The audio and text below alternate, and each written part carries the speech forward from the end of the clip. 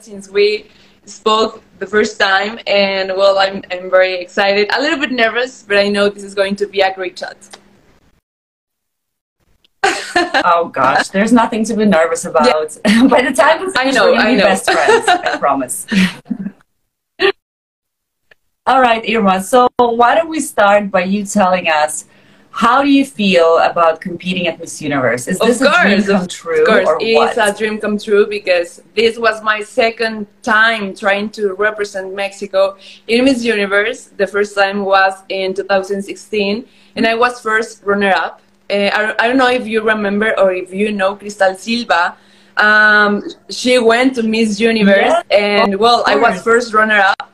And 7 years after that, I decided to compete again, because this is my dream, and I knew that I was capable of representing Mexico, and to send my message, to take my message with me, and to send it to people who is following me in this dream and this whole process, and of course being in Miss Universe in that huge platform make me feel very proud, make me feel very satisfied, because it is a huge step for me and represent Mexico. That is a very beautiful country with a lot of traditions, with a lot of culture, and well, screaming Mexico in that night, it's going to be amazing.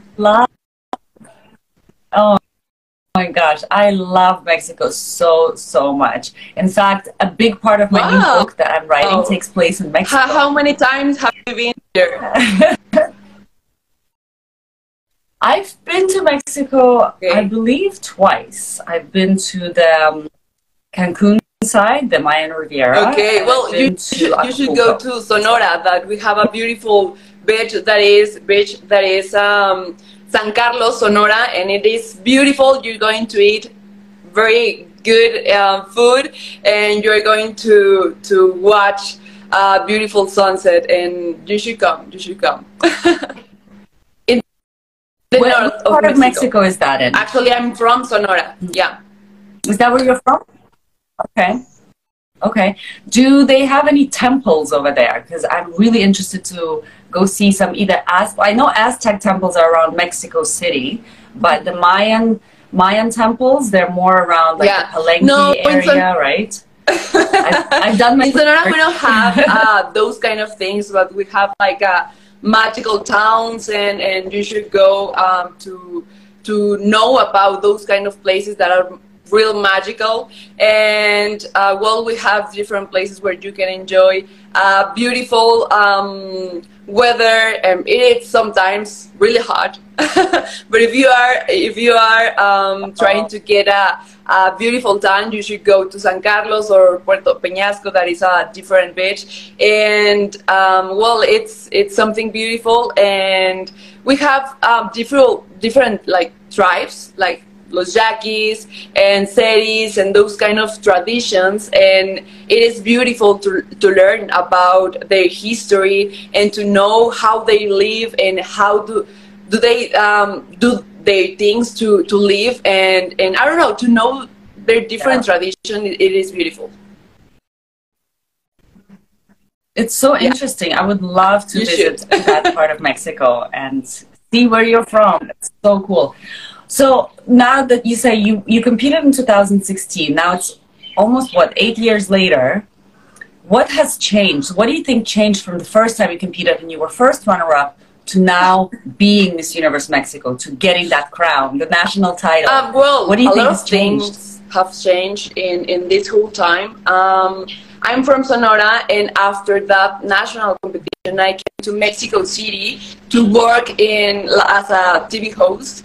And of course that changed my mind and the way that I was thinking and the way that I was living my life. And I don't know, like being independent, having different dreams, and being by myself in Mexico City. And also I've been traveling a lot in this whole 7 years, and I think that it's like a important part of the person that I am right now. learn about different cultures, about different countries, and I don't know, like the fact that I've been in different places, it is amazing. And of course, I've been working on myself, trying to understand me, trying to know which is it's my purpose in this life, and also to live my life, because in 2016 I was 19 and Cristal Silva was 24, and the experience, I don't know, the power of your voice, the power of your action, it's different from a girl that was 19 years old to a girl who was 24. And I know that crown and that year was to Cristal Silva. and I know that everything happened for a reason, and I believe in God, and I know that this is my time, and I don't know, I feel prepared. I feel it feels right, right and real, and I think it's a beautiful experience. That's it. That really is how we can always look at our life, that whatever comes in terms of circumstances, people, you know, things that happen, we need to always believe that it's for our highest good and for the greater good of all. And really just surrender to the fact that you are in the right place at the right time, and what's meant to be is yeah. And of course, the years that you've had getting to know yourself, traveling, discovering the world, discovering about yourself as well, that all adds up to become the next best person totally. You can be. And now you're ready. You're ready to conquer the universe. Amazing. Yeah. So if you had, if you had one wish, you had, let's say, a magic wish, and it had to do with Miss Universe, and you couldn't wish to win the crown, what would you wish for in Miss Universe to happen? About Miss Universe? Maybe... Like, what would you happen in this contest? Maybe... I will wish that people really understand how beauty pageants are, and that, well, I know that a lot of people know or follows this contest because they believe in Miss Universe. But a lot of people think that it is an easy thing to do, and that we should be perfect, and that we should look perfect every single moment in our competition. But actually, being in these kind of platforms like Miss Universe, it's to raise our voices. It's to inspire people, to motivate people to follow their dreams, and to try to inspire people to change or to create awareness about the situations that we're living. And being in Miss Universe, it's more than showing your pasarela or your beautiful body or your beautiful skin, your beautiful face. It's about being real, and I think people should know and should be in the same way as we are. And for yourself personally, what would you wish for? Like one great outcome besides winning. What would you want to happen? The second place.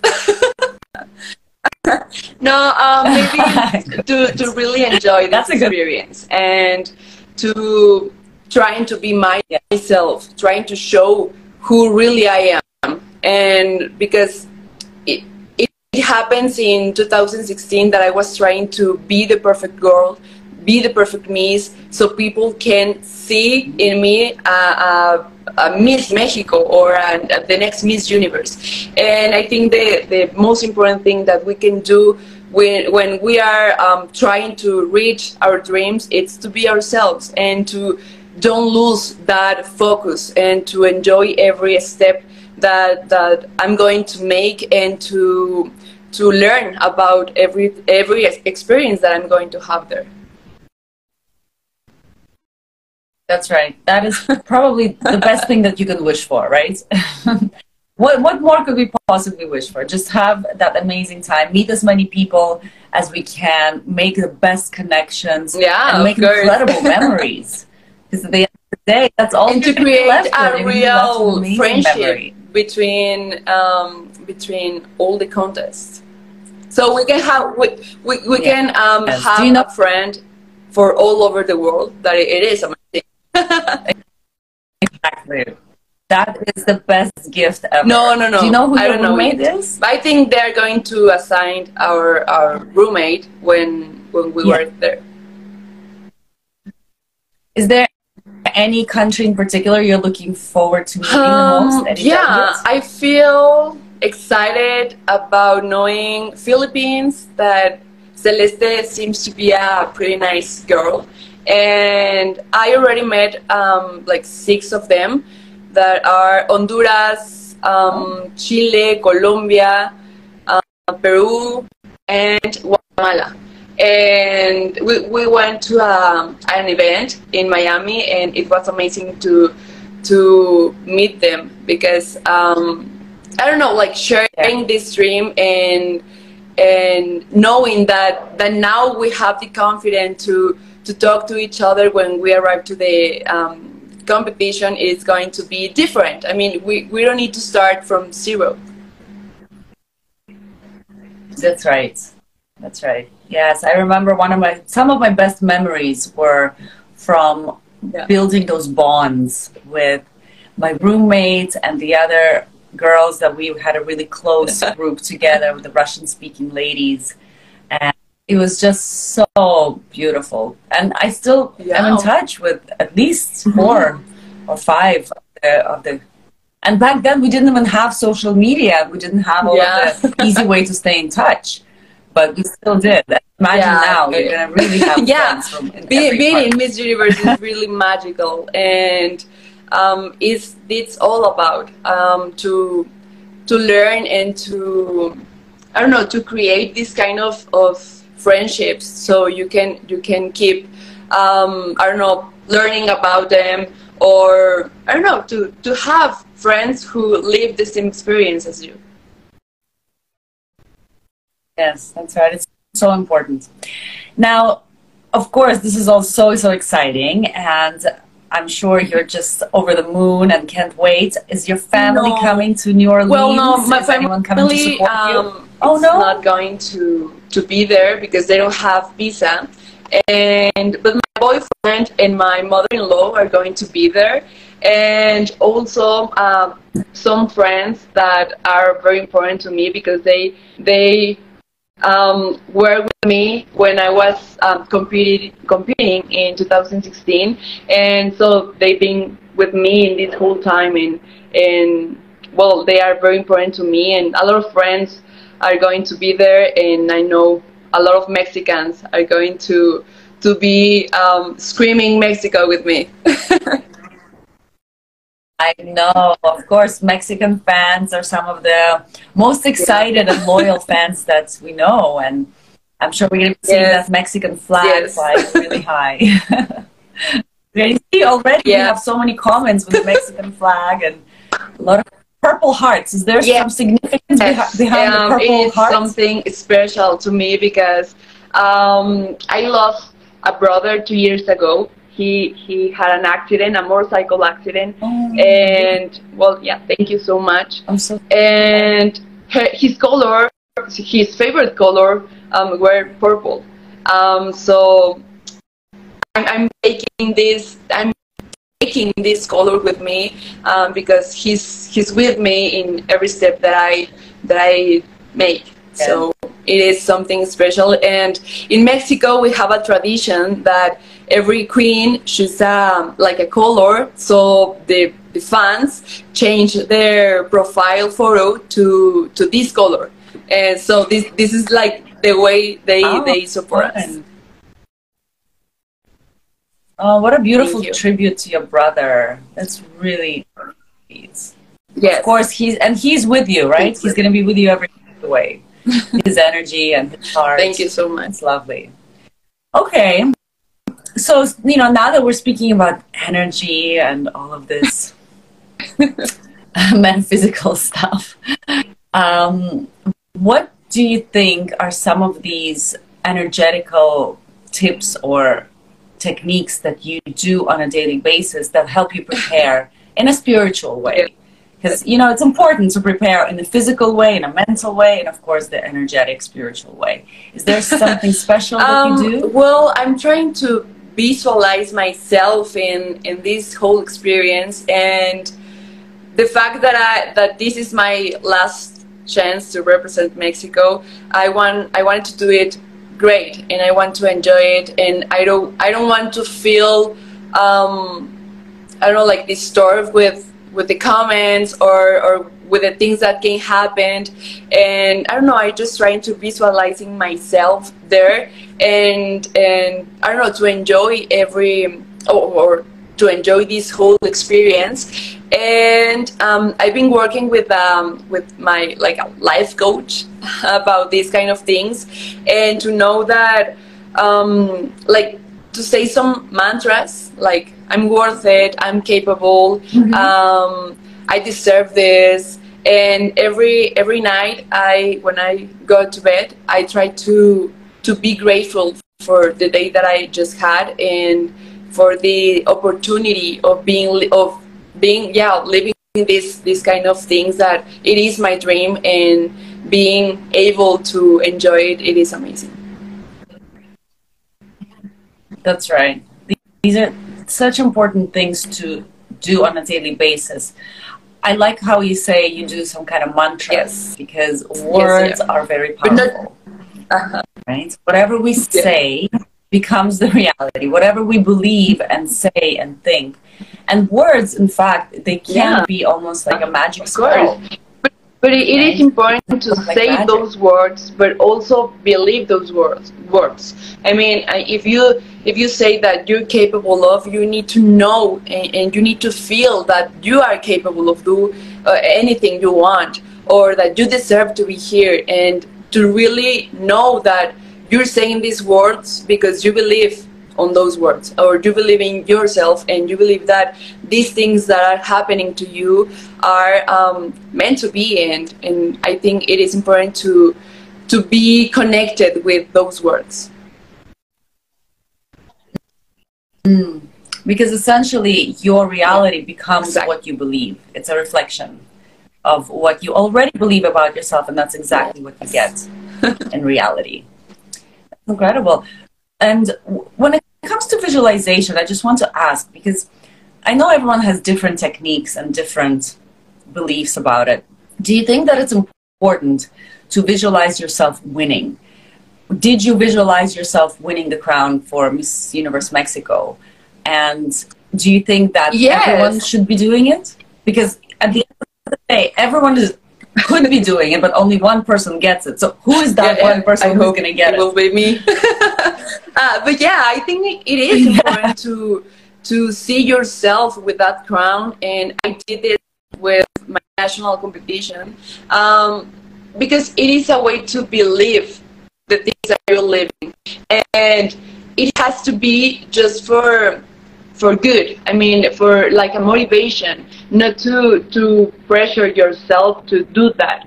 I mean, it is important to know that yes, you can get that crown, but maybe someone else is going to win that crown. But what are the things that you are going to do with your experience, or with your second place, or with your top 5, or whatever place you get in that competition? But I think it is important to see yourself, or to try to see yourself with that crown, because it is something that you are working for, and it is important to believe that you can actually win that crown. And of course, every sister that is going to be in Miss Universe should visualize herself with that crown. It is the same dream that we have, and I don't know, it is important, and it's not for a crown, not just for a crown, for whatever you want to achieve. Yeah, I agree with you about the fact that what you say, when you visualize yourself, you're not attaching yourself to the particular outcome. You can visualize and believe that it is possible, because anything is possible. If you can visualize it, that means it already exists in some version of the multiverse, right? Definitely. But it's only when you start attaching your happiness and you place so much expectation on the fact that, yes, this is what's going to happen. Because at the end of the day, you don't know what's going to happen. It's largely outside of your control, right? It's outside of your control who the judges are, what the judges are going to be thinking, you know, the political climate at the time, you know, that also has some influence, I'm sure, you know, a little bit of luck. And of course, the other contestants who also have their own mindsets and their own visualization. So if you can visualize and say, yeah, this is a possibility, but I'm not placing my expectation and I'm not placing my happiness on this particular outcome. And I'm just going to take any outcome that comes my way with gratitude and appreciation and simply just accept, right? And I think in that way, that is an effective way to visualize, but not in a way like, this is the only outcome that I should accept. win that crown. Right? That's because everything can happen. And I think that's the main key difference in people who use visualization successfully and those who kind of shoot themselves in the foot. Yeah. I think wanting something so much and saying that this must happen this way, you're actually pushing it away. You're resisting because you're not floating with non-resistance and with kind of going downstream with the flow of life. You're pushing against it and saying like, I need to go this way, and you start pedaling and paddling and saying that things should conform to me, not I should accept. And you stop enjoying, and you stop living your dreams or living that moment. I think it's more important to enjoy the process and see what is going to happen at the end, that thinking all the time that it's the only way that you're going to be happy, or the only way that you're going to be successful. Right. So true. I'm glad we're having this conversation, because it's a good reminder for all of us, even for myself. I'm no longer competing, but I have things in my life that I want to achieve. I have goals. And if I really stick too much with what the only outcome that is going to be acceptable to me, I'm not going to enjoy the process, and I'm probably going to be disappointed in the end, right? Yeah. Amazing. So now let's talk about your platform and the message that you're going to take to the universe, this wonderful cause that is near and dear to your heart, that is going to bring a lot of value. Since 2000, well, the beginnings of 2021, I started working with a non-profit organization that it's about helping people who is to help in migration. And because, well, we've been seeing a lot of problems with this situation, and as Mexicans, we are people who leave Mexico to go to the US to get a better life, better work, to send money to their families. And now people from Venezuela, from Guatemala, Haiti are doing the same thing. And I think that, well, we're trying to create awareness about this situation, about human rights, and that they aren't leaving their homes just because they want to. They are doing that because they need it, and they need to find a better job. And I think that as human beings, we deserve to live with dignity. And I think we need to be more respectful. We need to be more empathetic. We need to be well, to help each other to overcome this situation. And that is my social project, and one of the messages that I'm sending or that I'm taking to Miss Universe, because I think we need to know that no matter where we are, no matter our religion, our nationality. We are valuable just for the fact that we are human beings and that we deserve to live with dignity. Is there anything that people can do to support the cause? Yes, of course. Besides making awareness about this, we're trying to help them by giving them food, giving them shoes that they ask for shoes because they walk long distance, and I don't know, to support them with this kind of things, with clothes, with medicine, with things that they can take to this whole way to the U.S. Right. Wow. Yes. That's really incredible. It is amazing. You're doing and kind of work. Now I'm helping a different organization that helps women and kids that are in the same situation, that are immigrants. And we've been seeing this whole problematic, and it is very sad to see what they are living. I mean, women are raped, are violented, are I don't know, like I don't know how to say it in English, but like I don't know how to say it, like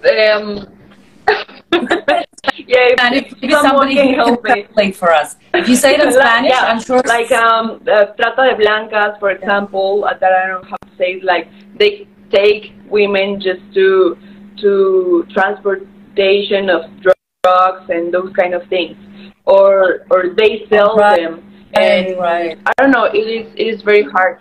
Yeah, people trafficking. Human trafficking. Exactly. Human and trafficking. yeah, it is horrible, and to see those kids suffering for these situations when they should be at school, they should be enjoying their childhood. I don't know, it is something hard, and I think we need to be more empathetic with them.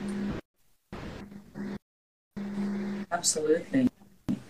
There's just so much in the world that can be done, and just simply bringing awareness to these issues is already doing a lot of help. So thank you so much for all this work that you're doing. And you know, I'm sure that it's for the best, and it's going to improve. Yeah. This is all about helping people and raising my voice, using this platform to give them the, I don't know, the projection that they need to we need to speak about these situations. We can't be afraid of talking about migration, because it's something that is going to keep happening, and we need to know how to handle it. Yeah, absolutely. Yes, thank you all guys who have been helping us translate. Human trafficking, it was a very easy phrase. Yeah. Okay, so before we start to kind of wrap things up, was there any questions that you have to ask me about competition, about preparing, about anything to do with Miss Universe? As you know, I've been in this industry for quite some time, so I would love to be helpful to you. Yes, bring some value actually, to you as well. I have different questions, but I'm going to ask you this one. What do you think it's the most important thing that a Miss Universe should have, or what makes you a Miss Universe? Only one? Well, two. Okay.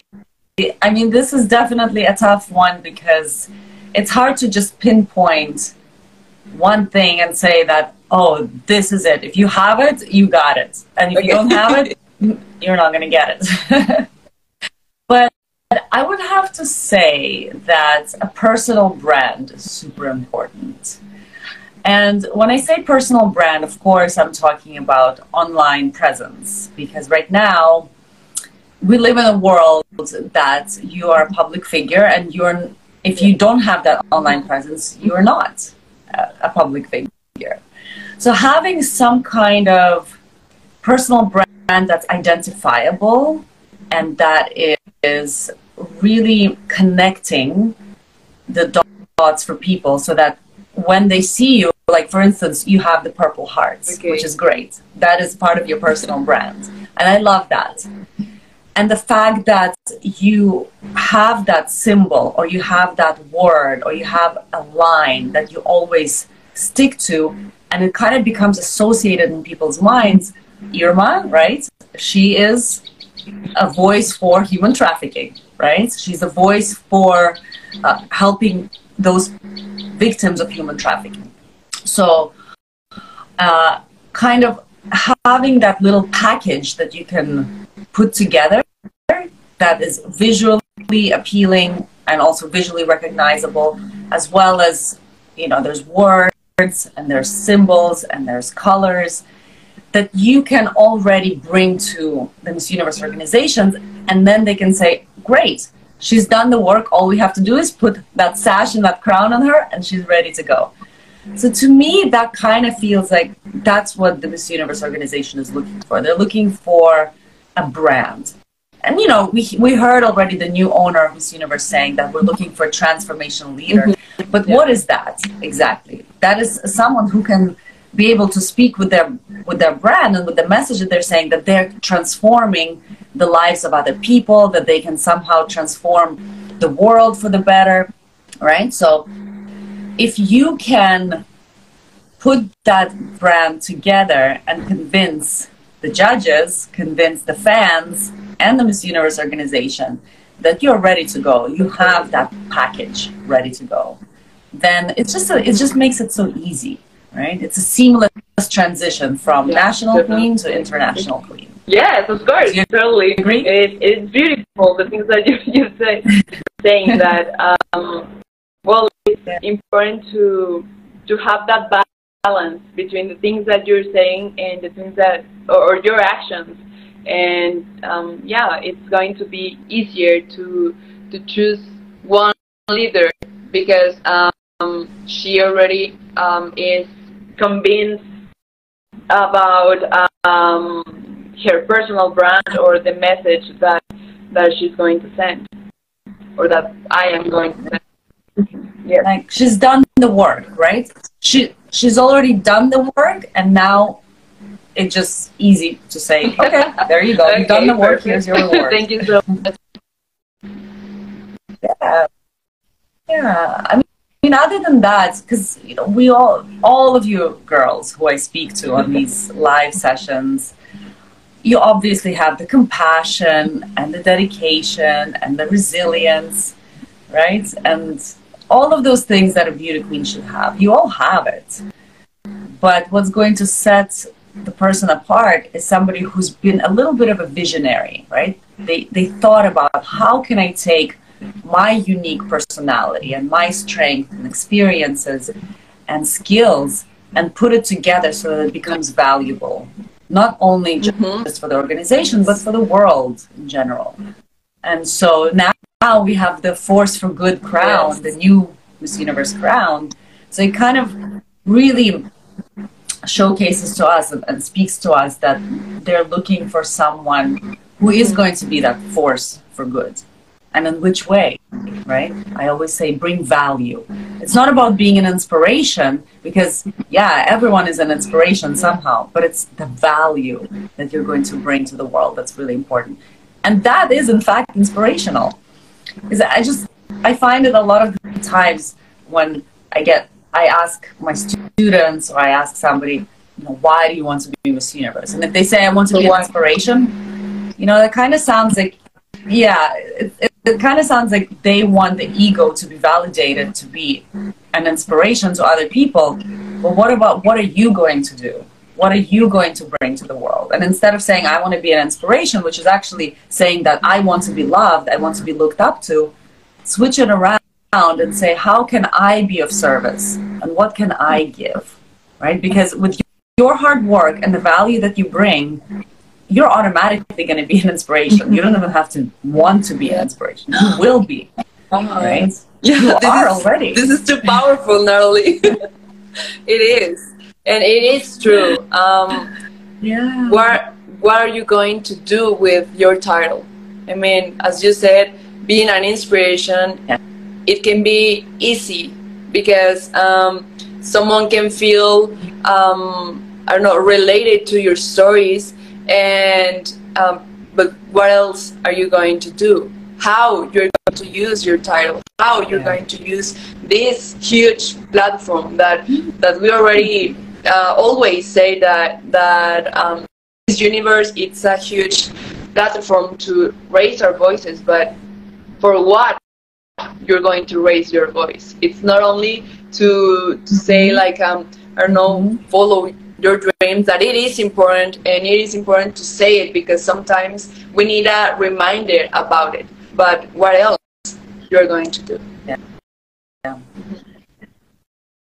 Yeah, you got it. And at the end of the day, it's all about energy exchange. It's the law of energy exchange. What you give, the more you receive, right? And I always feel that whoever ends up winning the title, they have brought something so valuable and so important from them to the world that they got equally rewarded with the title. So yeah, I think it's just about determining how you want to be of service. And you can even visualize that, right? I always say that when I do my visualization sessions with my clients, I kind of have them visualize giving out some form of energy, like in the form of a light or vapor or water, anything that you can visualize how your energy has a color. Maybe you can use purple, right? And visualize that purple light or purple energy streaming out of your body into every person that you are able to touch with it. Whether it's the fans who are watching you on their TV screen or on their phone screen, the judges, the Miss Universe organization, the people that you're helping with your nonprofit organization, right? Sending out that light and visualizing that purple healing light, touching as many lives as possible. And at the end of the day, whatever you get back in return is just a bonus, totally. Right? Yes, you need to learn about everything you're living. Yeah. All right. So, do you have any other questions, or should we wrap it up for now?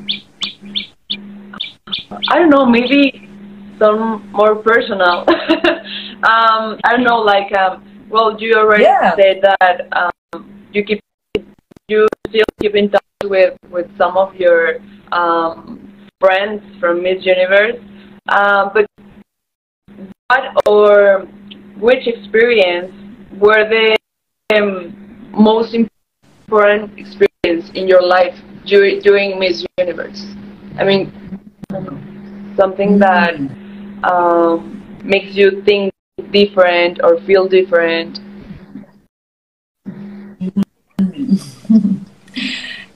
Funny that you asked that, because I was just thinking about it earlier. How when I was competing in Miss Universe, a lot of things went wrong. What? Because you think you want everything to go perfectly, right? You want everything to go smoothly. And hopefully it will. And I wish for you from the universe that everything does go perfectly for you. But it doesn't always happen like that, right? Life happens, and circumstances can be favorable or unfavorable sometimes. A lot of things have gone wrong in my competition, and from my dress being, not fitting me properly and not kind of like, it was too tight around the waist, so it was just puffing up on the back. My shoes only arrived a day before the preliminaries, and I didn't have a chance to practice in them, and they were 2 sizes too big for me. What did you do? Yeah. I had to work with it. I had to put them on and do it, because I had no other shoes for my dress. On top of everything, one of my I had gotten veneers put on my teeth before I went, and a little piece of it chipped off when I was eating an apple, and I had like a little crack, and I knew that, you know, if I, you know, have to compete like this, I have to just make the best out of it, because there's no way I could have gone to the dentist. There's nothing that I could change. So I knew that I needed to change something inside of me. And when I said to myself, well, this is it. This is how it's going to be. So I'm going to have to change my attitude and change my mindset and make the best out of it.